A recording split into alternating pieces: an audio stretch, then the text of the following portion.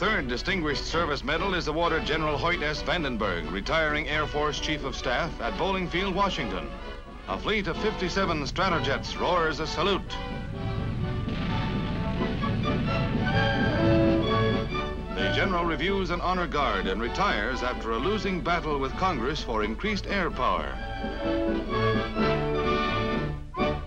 His successor, General Nathan Farragut Twining, is sworn in by Air Force Secretary Harold Talbot.